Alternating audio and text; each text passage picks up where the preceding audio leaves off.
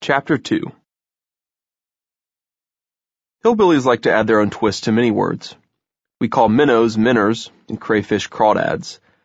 Hollow is defined as a valley or basin, but I've never said the word hollow unless I've had to explain to a friend what I mean when I say holler.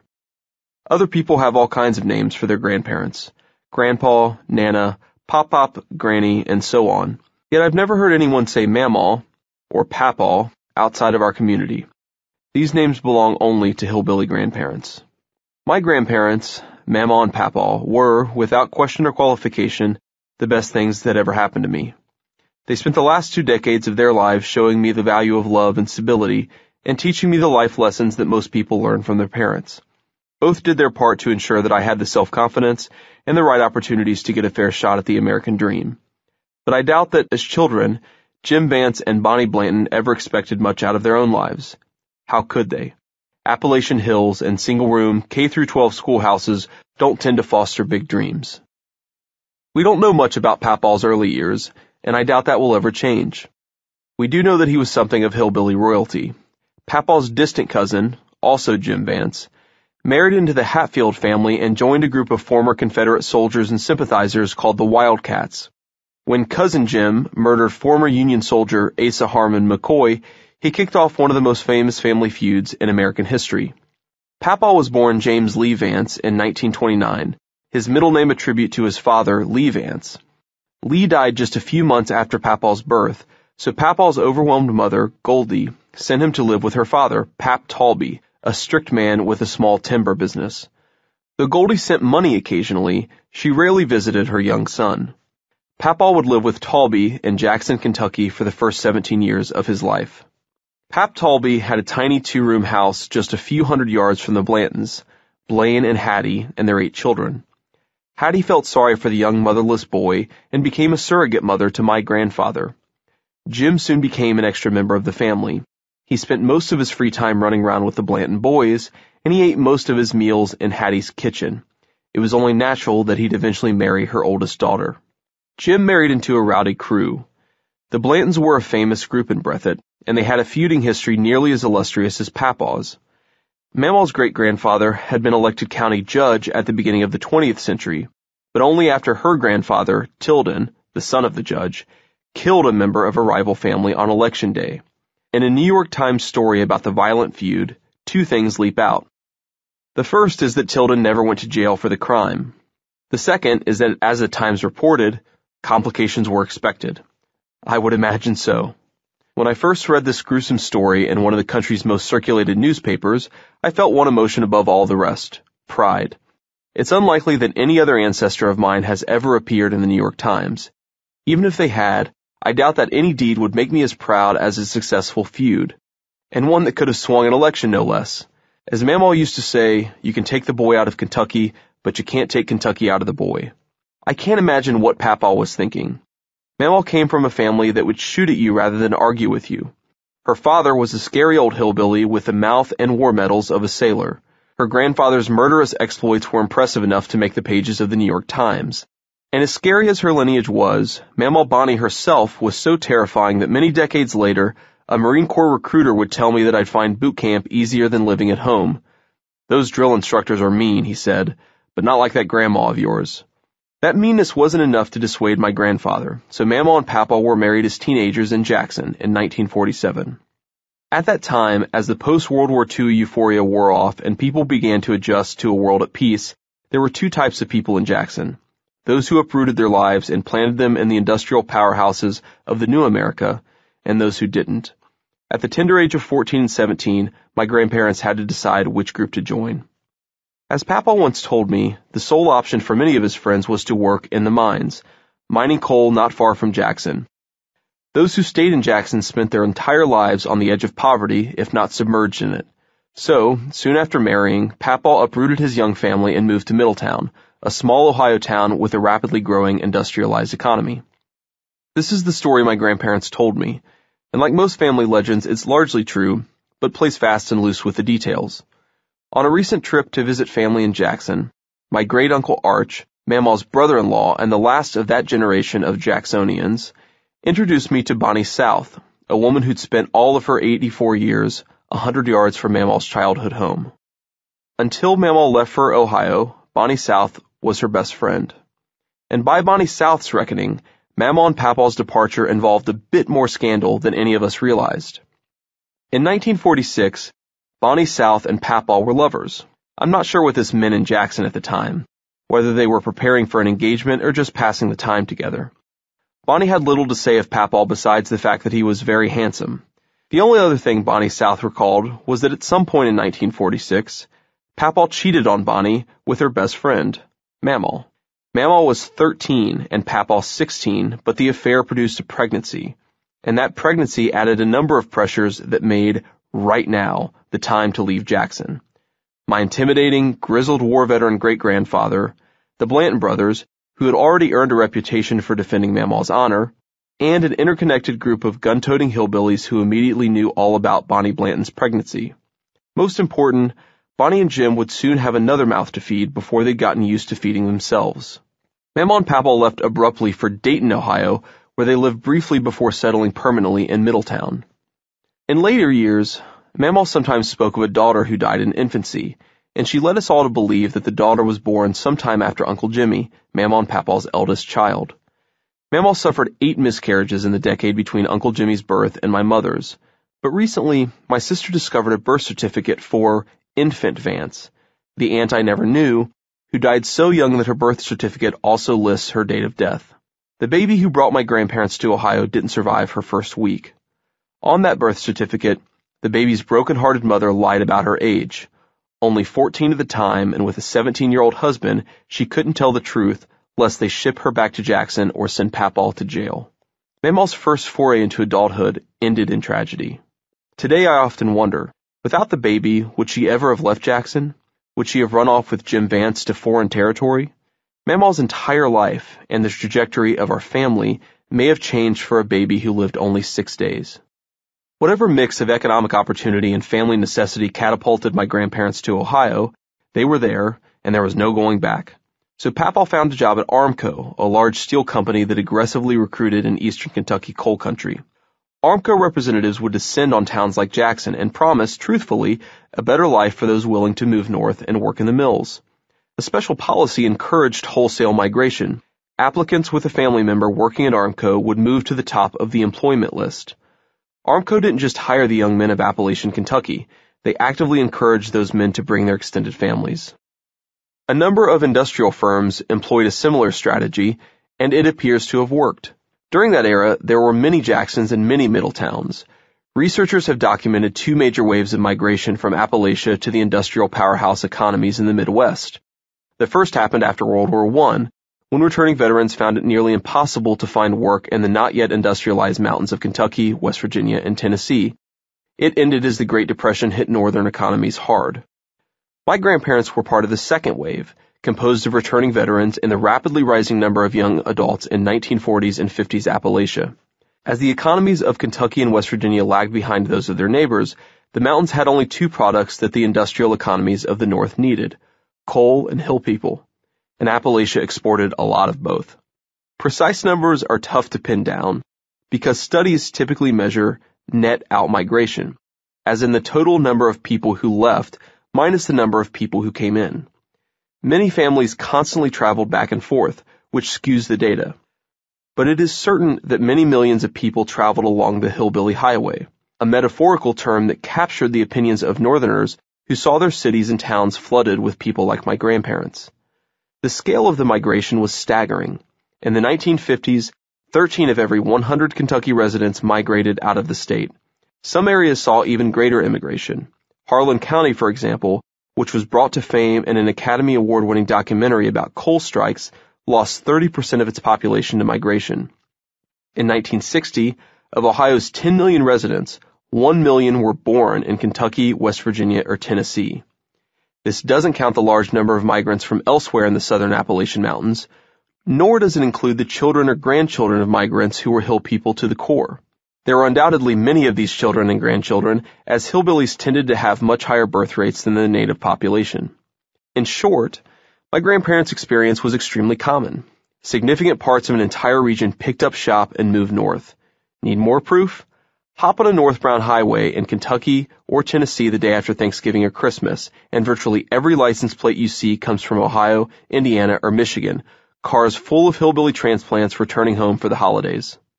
Mamaw's family participated in the migratory flow with gusto. Of her 7 siblings, Pet, Paul, and Gary moved to Indiana and worked in construction. Each owned a successful business and earned considerable wealth in the process. Rose, Betty, T-Berry, and David stayed behind. All of them struggled financially, though everyone but David managed a life of relative comfort by the standards of their community. The 4 who left died on a significantly higher rung of the socioeconomic ladder than the 4 who stayed. As Papaw knew when he was a young man, the best way up for the hillbilly was out. It was probably uncommon for my grandparents to be alone in their new city, but if Mamaw and Papaw were isolated from their family, they were hardly segregated from Middletown's broader population. Most of the city's inhabitants had moved there for work in the new industrial plants, and most of these new workers were from Appalachia. The family-based hiring practices of the major industrial firms had their desired effect, and the results were predictable. All over the industrial Midwest, new communities of Appalachian transplants and their families sprang up, virtually out of nowhere. As one study noted, migration did not so much destroy neighborhoods and families as transport them. In 1950s Middletown, my grandparents found themselves in a situation both new and familiar. New because they were for the first time cut off from the extended Appalachian support network to which they were accustomed. Familiar because they were still surrounded by hillbillies. I'd like to tell you how my grandparents thrived in their new environment, how they raised a successful family, and how they retired comfortably middle class. But that is a partial truth. The full truth is that my grandparents struggled in their new life, and they continue to do so for decades. For starters, a remarkable stigma attached to people who left the hills of Kentucky for a better life. Hillbillies have a phrase, too big for your britches, to describe those who think they're better than the stock they came from. For a long time after my grandparents came to Ohio, they heard exactly that phrase from the people back home. The sense that they had abandoned their families was acute, and it was expected that whatever their responsibilities, they would return home regularly. This pattern was common among Appalachian migrants. More than 9 in 10 would make visits home during the course of their lives, and more than 1 in 10 visited about once a month. My grandparents returned to Jackson often, sometimes on consecutive weekends, despite the fact that the trip in the 1950s required about 20 hours of driving. Economic mobility came with a lot of pressures, and it came with a lot of new responsibilities. That stigma came from both directions. Many of their new neighbors viewed them suspiciously. To the established middle class of white Ohioans, these hillbillies simply didn't belong. They had too many children, and they welcomed their extended families into their homes for too long. On several occasions, Mamaw's brothers and sisters lived with her and Papaw for months as they tried to find good work outside of the hills. In other words, many parts of their culture and customs met with roaring disapproval from native Middletonians. As one book, Appalachian Odyssey, notes about the influx of hill people to Detroit, it was not simply that the Appalachian migrants, as rural strangers out of place in the city, were upsetting to Midwestern urban whites. Rather, these migrants disrupted a broad set of assumptions held by northern whites about how white people appeared, spoke, and behaved. The disturbing aspects of hillbillies was their racialness. Ostensibly, they were of the same racial order, whites, as those who dominated economic, political, and social power in local and national arenas. But hillbillies shared many regional characteristics with the southern blacks arriving in Detroit. One of Papaw's good friends, a hillbilly from Kentucky whom he met in Ohio, became the mail carrier in their neighborhood. Not long after he moved, the mail carrier got embroiled in a battle with the Middletown government over the flock of chickens that he kept in his yard. He treated them just as Mamaw had treated her chickens back in the holler. Every morning he collected all the eggs, and when his chicken population grew too large, he'd take a few of the old ones, wring their necks, and carve them up for meat right in his backyard. You can just imagine a well-bred housewife watching out the window in horror as her Kentucky-born neighbor slaughtered squawking chickens just a few feet away. My sister and I still call the old mail carrier the Chicken Man, and years later, even a mention of how the city government ganged up on the Chicken Man could inspire Mamaw's trademark vitriol. Fucking zoning laws. They can kiss my ruby red asshole. The move to Middletown created other problems as well. In the mountain homes of Jackson, privacy was more theory than practice. Family, friends, and neighbors would barge into your home without much warning. Mothers would tell their daughters how to raise their children. Fathers would tell sons how to do their jobs. Brothers would tell brothers-in-law how to treat their wives. Family life was something people learned on the fly with a lot of help from their neighbors, In Middletown, a man's home was his castle. However, that castle was empty for Mamaw and Papaw. They brought an ancient family structure from the hills and tried to make it work in a world of privacy and nuclear families. They were newlyweds, but they didn't have anyone to teach them about marriage. They were parents, but there were no grandparents, aunts, uncles, or cousins to help them with the workload. The only nearby close relative was Papaw's mother, Goldie. She was mostly a stranger to her own son, and Mamaw couldn't have held her in lower esteem for abandoning him. After a few years, Mamaw and Papaw began to adapt. Mamaw became close friends with the neighbor lady, that was her word for the neighbors she liked, who lived in a nearby apartment. Papaw worked on cars in his spare time, and his co-workers slowly turned from colleagues to friends. In 1951, they welcomed a baby, my Uncle Jimmy, and showered him with their new material comforts. Jimmy, Mamaw would later tell me, could sit up at 2 weeks, walk at 4 months, speak in complete sentences just after his first birthday, and read classic novels by age 3. A slight exaggeration, my uncle later admitted. They visited Mamaw's brothers in Indianapolis and picnicked with their new friends. It was, Uncle Jimmy told me, a typical middle-class life. Kind of boring by some standards, but happy in a way you appreciate only when you understand the consequences of not being boring. Which is not to say that things always proceeded smoothly. Once, they traveled to the mall to buy Christmas presents with the holiday throng and let Jimmy roam so he could locate a toy he coveted. They were advertising it on television, he told me recently. It was a plastic console that looked like the dash of a jet fighter plane. You could shine a light or shoot darts. The whole idea was to pretend that you were a fighter pilot. Jimmy wandered into a pharmacy that happened to sell the toy, so he picked it up and began to play with it. The store clerk wasn't happy. He told me to put the toy down and get out. Chastised, young Jimmy stood outside in the cold until Mamaw and Papaw strolled by and asked if he'd like to go inside the pharmacy. I can't, Jimmy told his father. Why? I just can't. Tell me why right now. He pointed at the store clerk. That man got mad at me and told me to leave. I'm not allowed to go back inside. Mamaw and Papaw stormed in, demanding an explanation for the clerk's rudeness. The clerk explained that Jimmy had been playing with an expensive toy. This toy? Papaw asked, picking up the toy. When the clerk nodded, Papaw smashed it on the ground. Utter chaos ensued. As Uncle Jimmy explained, they went nuts. Dad threw another one of the toys across the store and moved toward the clerk in a very menacing way. Mom started grabbing random shit off the shelves and throwing it all over the place. She's screaming, "Kick his fucking ass! Kick his fucking ass!" And then Dad leans into this clerk and says very clearly, "If you say another word to my son, I will break your fucking neck." This poor guy was completely terrified, and I just wanted to get the hell out of there. The man apologized, and the Vances continued with their Christmas shopping as if nothing had happened. So yes, even in their best times, Mamaw and Papaw struggled to adapt. Middletown was a different world. Papaw was supposed to go to work and complained politely to management about rude pharmacy employees. Mamaw was expected to cook dinner, do laundry, and take care of the children. But sewing circles, picnics, and door-to-door vacuum salesmen were not suited to a woman who had almost killed a man at the tender age of 12. Mamaw had little help when the children were young and required constant supervision, and she had nothing else to do with her time. Decades later, she would remember how isolated she felt in the slow suburban crawl of mid-century Middletown. Of that era, she said with characteristic bluntness, women were just shit on all the time. Mamaw had her dreams but never the opportunity to pursue them. Her greatest love was children. In both a specific sense, her children and grandchildren were the only things in the world she seemed to enjoy in old age, and a general one. She watched shows about abused, neglected, and missing kids, and used what little spare money she had to purchase shoes and school supplies for the neighborhood's poorest children. She seemed to feel the pain of neglected kids in a deeply personal way, and spoke often of how she hated people who mistreated children. I never understood where the sentiment came from, whether she herself was abused as a child, perhaps, or whether she just regretted that her childhood had ended so abruptly. There's a story there, though I'll likely never hear it. Mamaw dreamed of turning that passion into a career as a children's attorney, serving as a voice for those who lacked one. She never pursued that dream, possibly because she didn't know what becoming an attorney took. Mamaw never spent a day in high school. She'd given birth to and buried a child before she could legally drive a car. Even if she'd known what was required, her new lifestyle offered little encouragement or opportunity for an aspiring law student with 3 children and a husband. Despite the setbacks, both of my grandparents had an almost religious faith in hard work and the American dream. Neither was under any illusions that wealth or privilege didn't matter in America.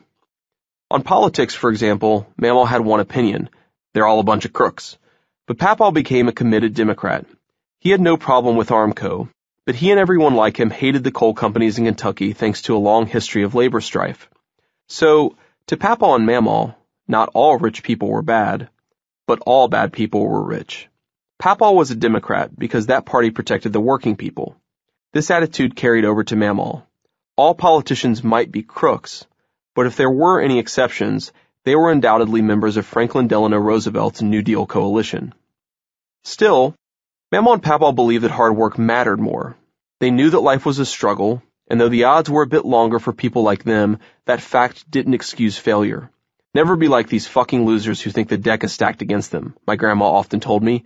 You can do anything you want to. Their community shared this faith, and in the 1950s that faith appeared well-founded. Within 2 generations, the transplanted hillbillies had largely caught up to the native population in terms of income and poverty level.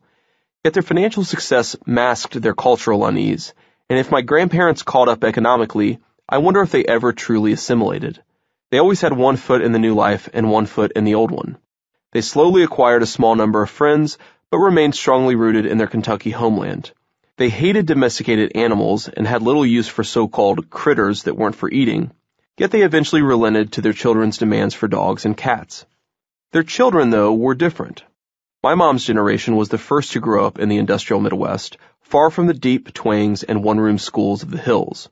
They attended modern high schools with thousands of other students. To my grandparents, the goal was to get out of Kentucky and give their kids a head start. The kids, in turn, were expected to do something with that head start. It didn't quite work out that way. Before Lyndon Johnson and their Appalachian Regional Commission brought new roads to southeastern Kentucky, the primary road from Jackson to Ohio was U.S. Route 23. So important was this road and the massive hillbilly migration that Dwight Yoakam penned a song about Northerners who castigated Appalachian children for learning the wrong 3 R's. Readin', writin', Route 23. Yoakam's song about his own move from southeastern Kentucky could have come from Mamaw's diary. They thought readin', writin', Route 23 would take them to the good life that they had never seen.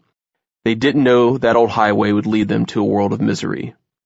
Mamaw and Papaw may have made it out of Kentucky, but they and their children learned the hard way that Route 23 didn't lead where they hoped.